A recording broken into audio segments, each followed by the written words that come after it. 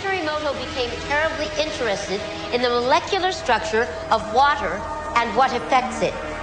Now, water is the most receptive of the four elements.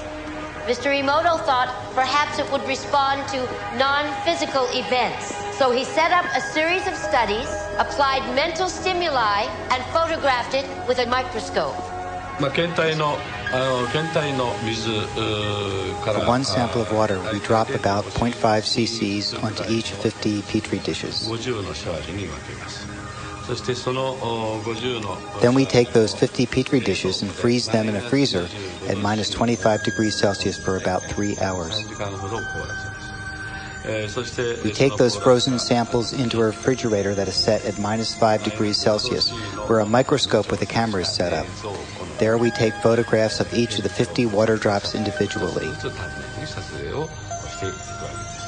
We first take photographs of water that we did not put any information in. Then we take the water with information and do the same procedure just described. We take those before and after photographs and compare the differences.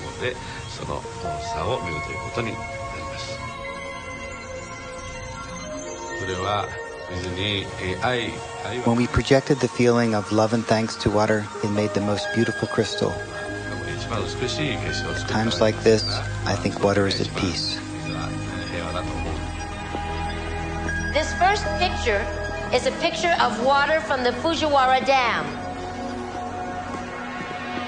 And this picture is the same water after receiving a blessing from a Zen Buddhist monk. Now, in this next series of pictures, Mr. Emoto printed out words, taped them to bottles of distilled water, and left them out overnight.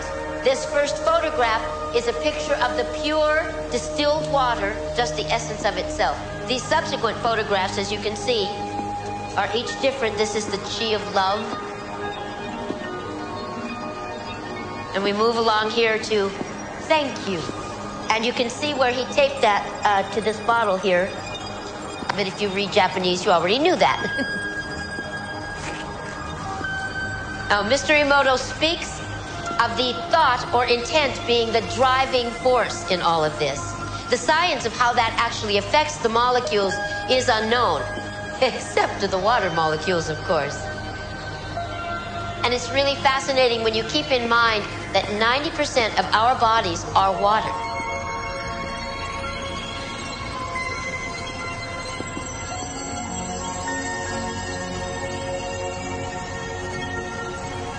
Makes you wonder, doesn't it? If thoughts can do that to water, imagine what our thoughts can do to us.